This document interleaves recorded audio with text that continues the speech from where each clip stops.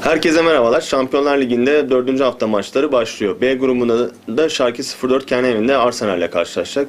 İlk maçı Arsenal'e karşı oynadıkları deplasmandaki maçı yenmeye başarmıştı Schalke. Bu maçta da kazanırsa gruptan çıkmayı garantileyecekler. Şu anda 7 puanla liderler ve Arsenal'in 1 puan önündeler.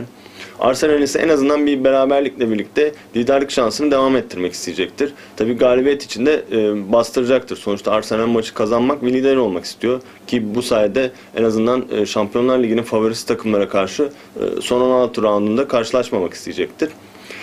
Ben bu maçta Schalke'ye daha avantajlı görüyorum. Gollü bir maç olacağı için öncelikle üst oynanmasını tavsiye ederim. Taraf bahsinde ise Schalke avantajlı.